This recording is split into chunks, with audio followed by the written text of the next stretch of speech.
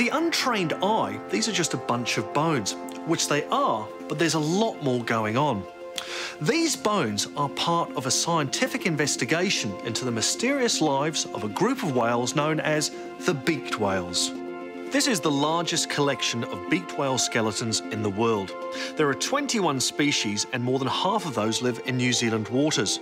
But very few people have seen one alive. The thing with whales and doing research on whales is that we're absolutely dependent on stranded whales to be able to gather our information. Many of these species, particularly beaked whales, are never seen at sea or never seen alive. So we have to wait for those whales to hit our beaches before we can go out and examine them.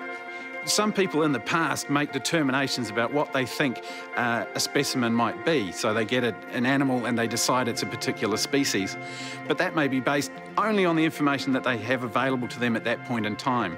And through time, as we accumulate new specimens and we have new technologies to apply to them, we can make new determinations about those specimens and potentially even find new species or reclassify species in different ways. There's no better example than this.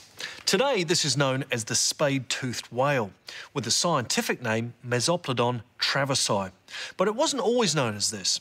It took 130 years and the discovery of 2 skulls before the true identity of this whale was really known. This jawbone with the 2 teeth was all that was known back in 1872 when the specimen was collected from the Chatham Islands.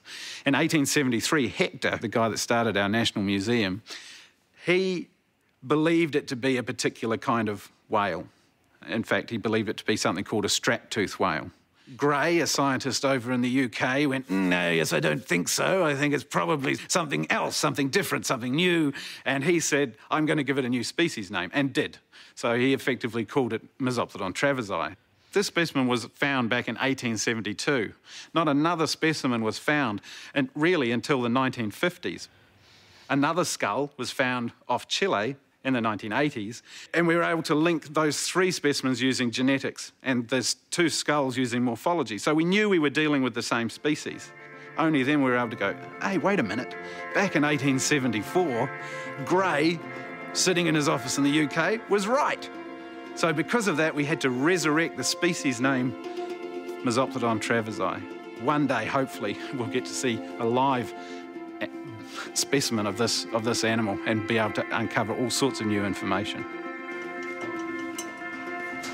Bones kept safe here at Te Papa will be preserved for generations to come. With new technology and the arrival of more specimens, in the future we'll know a lot more about these bones. Remember, it took 130 years to solve the identity crisis of the spade-toothed whale. In the future, who knows what discoveries we'll make?